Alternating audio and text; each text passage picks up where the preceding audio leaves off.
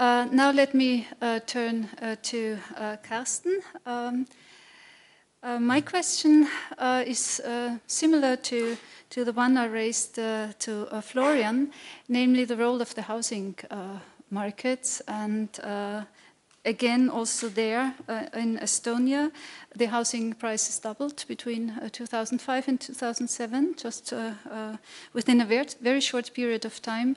What are your experiences with measures in curbing these developments? Okay, if the answer to what was our success in curbing the prices, then the answer is the global financial crisis. That did the trick. But beyond that, our experience was sort of a long list of disappointments. Estonia introduced a macro-prudential regulation very early. We did not call it that. Raised the reserve requirements to 15%. I mean, substantially above what sort of is within the normal reach, and nothing happened. The central bank tried to convince the authorities or the government to drop the tax deductibility of interest payments. That was politically not possible. They did run a quite substantial fiscal surplus, but that apparently also had no effect. So at a certain stage, 2006-07, there was sort of a bit of a feeling that nothing could really be done. And I should say that I live in a place where they were building in front of my house, to the side of my house, at the back of my house, and I was putting it into my evening prayer that the boom would stop. It was a little bit too effective, my prayers. But if we should try to, so if we have this picture 2005, 6, 7 of a boom in credit, a boom in housing prices, which were almost unstoppable, then I think if we sort of should analyze where does it come from, then we have to look at the foreign capital flows. The big surprise of joining the EU was how popular Estonia suddenly becomes. Such a small, tiny country in the corner of the globe, and suddenly there were lots of investors who wanted to put their money into my little country. So this sort of confidence shock, which was then sort of having its self-reinforcing dynamics, was simply wilder than we had expected. 16% current account deficit in 2007. I have done a little bit of work myself on these capital flows. I have a paper from the ECB working paper series, which came out a few weeks ago, where we try to correlate competitiveness measures and capital flows. And we can find absolutely no explanatory power in competitiveness. Yes, the competitiveness of Estonia and other European countries declined during the boom, but the causality is not from competitiveness to capital flows. There is a working paper from, let me get the names correct here, Sanchez and Varu, I don't know, I'll give up on that one.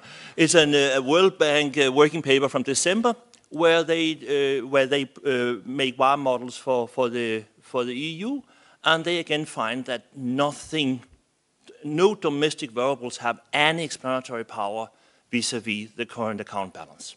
The current account balance is sort of something exogenous happening. I'm working with a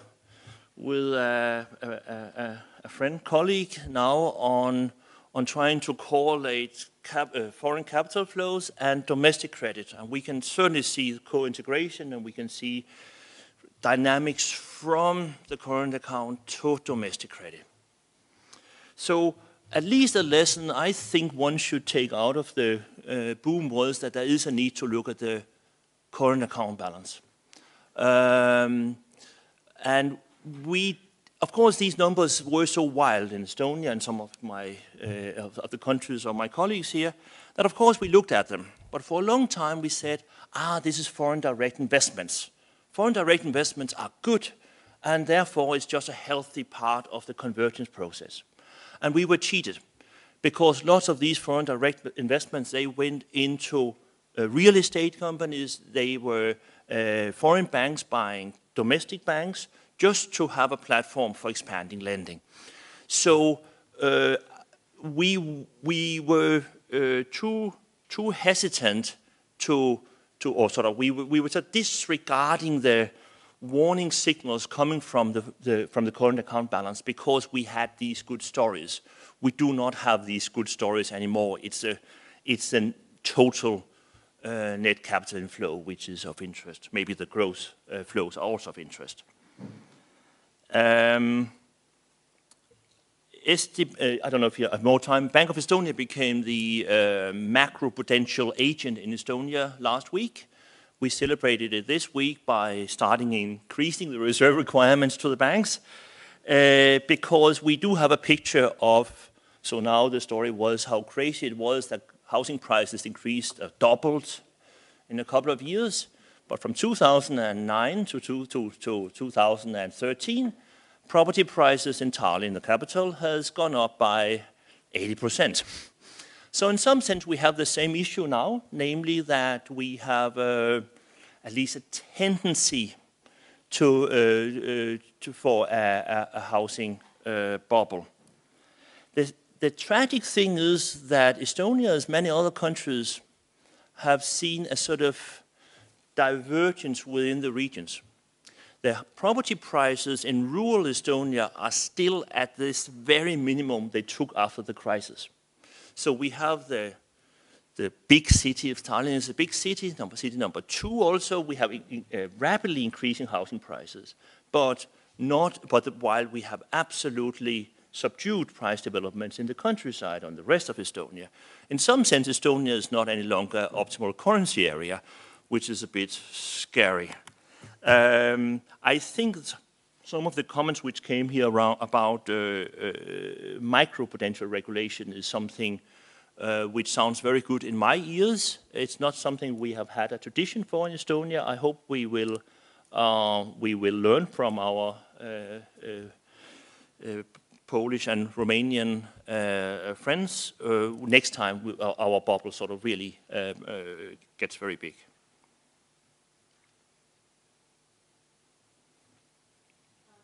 May I just add another question, which is not so much probably related to financial stability, but Estonia was negotiating joining the euro area at the time, when the euro crisis was looming, and with hindsight of the experience of the last few years, what were the benefits from your personal point of view of Estonia being part of the euro during the crisis?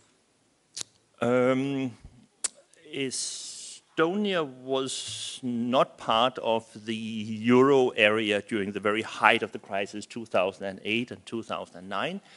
Estonia joined in 2011. So we had a fixed exchange rate, a currency board, and there certainly were many who recommended that this should be scrapped and some kind of devaluation or something like that should take place.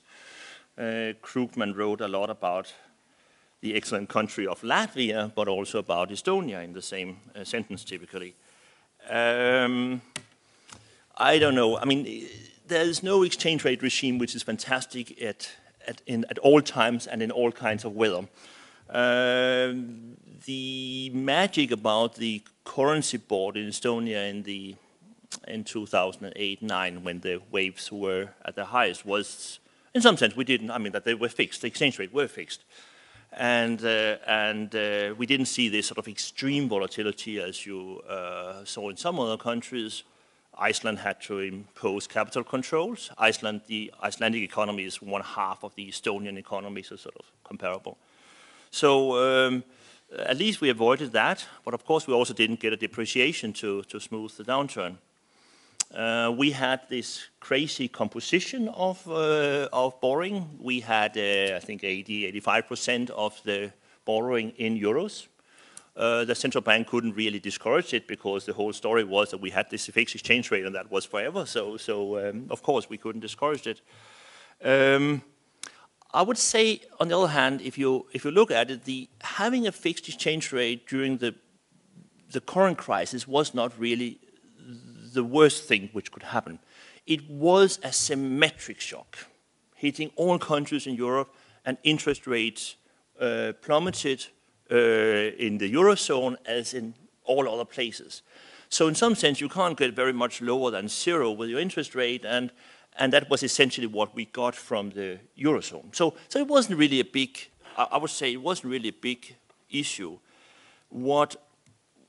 Let me end by sort of a political economy story, namely that the Estonian politicians had tried to get into the Eurozone in the good times, but didn't manage because of inflationary pressures in Estonia during the boom. And the politicians said, they had a meeting in December 2008. They saw the GDP collapsing. They saw deflationary pressures in the economy, and they said, now is the time to try to get into paradise or get into the Eurozone. And that was possible because Estonia had the fixed exchange rate, was in the ERM2, so then this Maastricht criterion could be ticked off right away, and the politicians could start concentrating on the next challenge, which would be to avoid the deficit to be bigger than 3%, the fiscal deficit to be bigger than 3%, in a situation where GDP dropped 14%. They somehow managed, I still don't really understand how they managed, but at least the fixed exchange rate became sort of the platform for a political orientation in 2000, at the very end of 2008, 2009. The story, whatever question you ask, the answer was, we should try to get into the Eurozone. Now, finally, let's talk about Slovenia. What's interesting is that since the accession of European Union to the European Union in 2004, Slovenia has turned from being one of the best performers in macroeconomics terms to one of a more critical performer. So where do you see the main driving forces behind these developments? Thank you. So I would say that in the early 2000s, the monetary and fiscal policy had a clear strategy, a target to enter the EU and monetary union as soon as possible. There was a focus on price stability, on nominal interest rate convergence, and managing the exchange rate. The public finances at that time were really not an issue, as debt to GDP was around 25% and deficit was below 3%. But already in 2005, Bank of Slovenia made a statement with two relevant issues for the following years. One was the risk of overheated economy, and the second, the structural reforms. So looking backward, it was a right moment for such a statement. The credit growth at that time was around 25%, and performing a simulation on historical data with regard to credit to GDP gap, it shows that would it be already available, it would be the right time to introduce the countercyclical capital buffer at that time, late 2004, early 2005. As due to Bank of Slovenia's sterilization of large capital inflows in late 1990s and early 2000s, banks had like 1/3 of the balance sheet in investments in securities. So abandoned a lot of liquidity in banks' balance sheet, which together with nominal interest rate convergence led to a very high credit growth.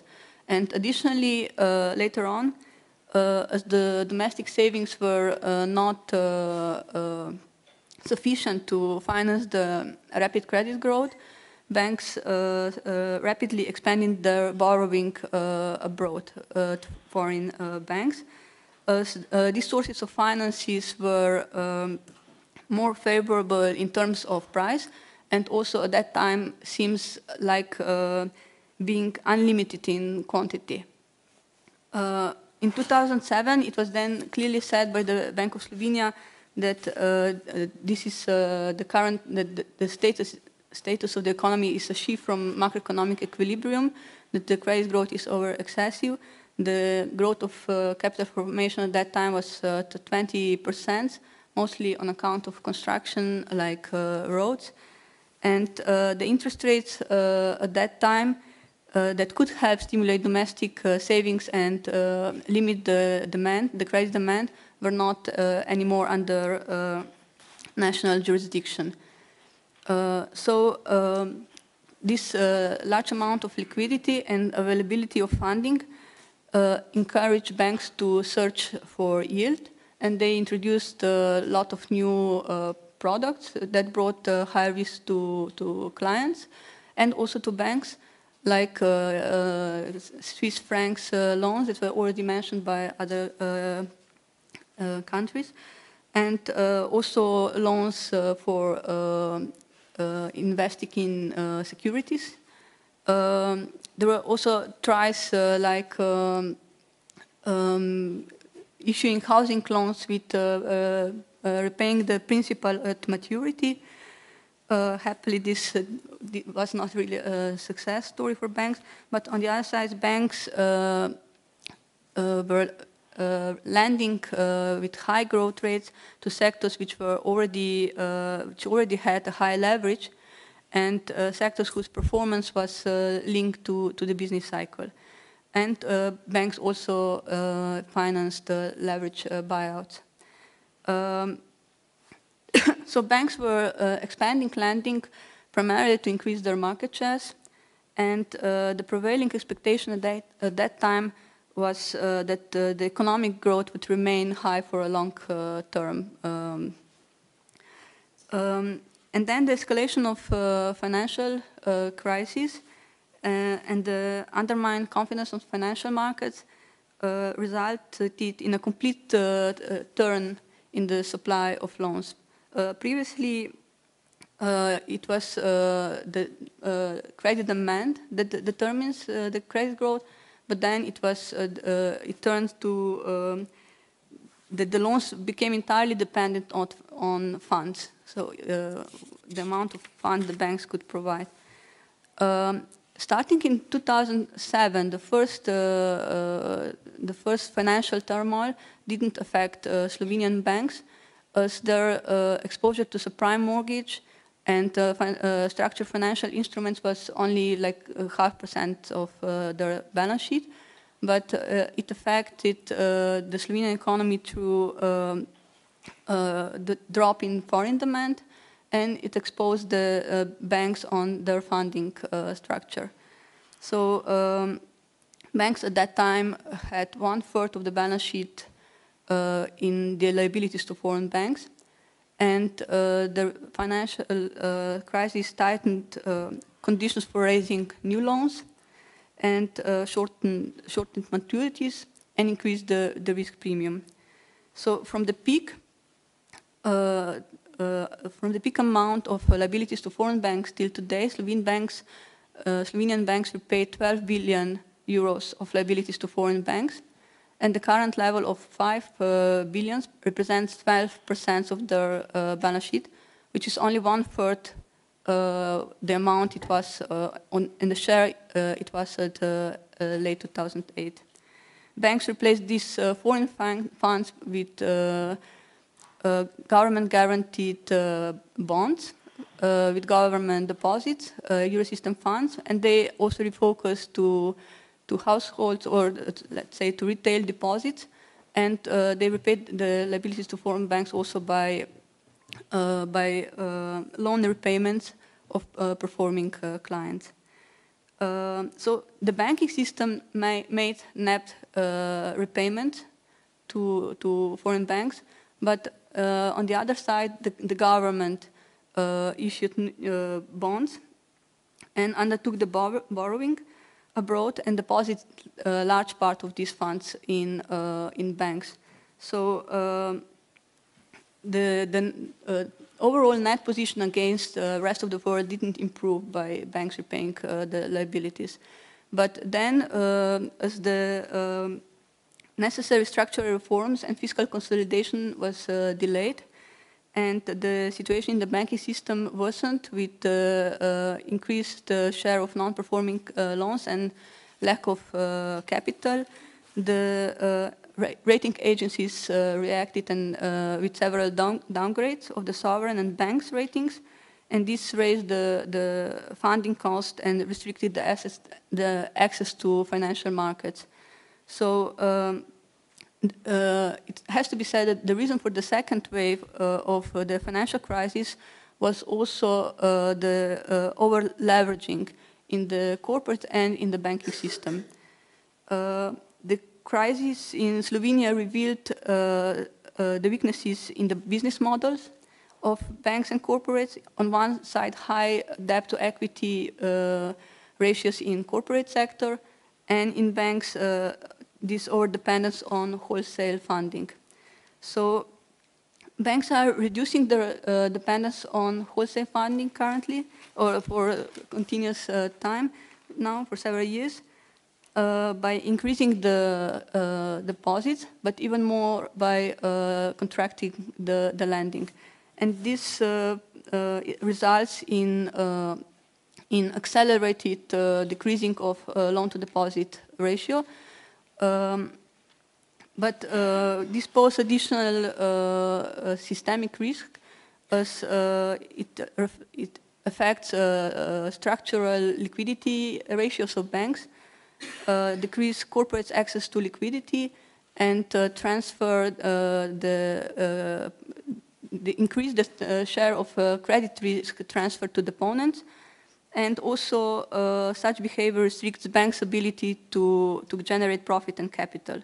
And in this environment, corporates face the problem how to reduce their high debt-to-equity ratios in the environment of recession, and with limited alternative financing, with financially weak owners, and numerous institutional and legal barriers that prevent timely resolution. And I think that the awareness should be made that correcting the restructuring of banks and corporates, it's a mutual process. So the faster it takes place in banks, the slower it can take place in the corporate sector.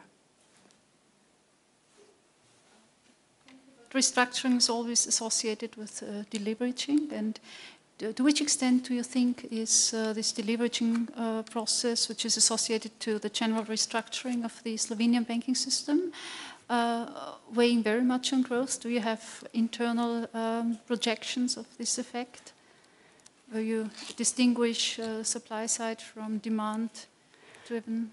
Yes, so it is affected by the both sides. So the credit demand is definitely decreased due to economic environment, developments in the economic environment, and the creditworthiness of corporate sector decreased. But also we see the supply side limitations, because, and this is reflected right in these recent periods, as on one side we see that, so the survey data show us that the banks are tightening the credit standards, and this didn't stop already. And there we also have a survey on credit demand by corporate sector, which is not covered by banks, and this excess credit demand is rising.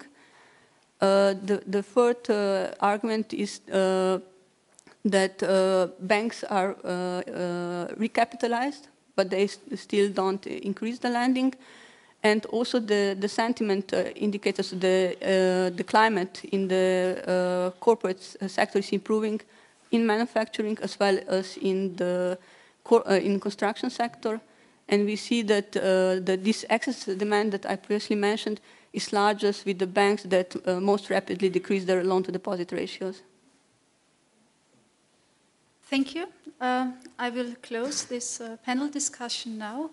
Thank you for your interest. I thank all the panelists for their very valuable, insightful presentations and discussions, and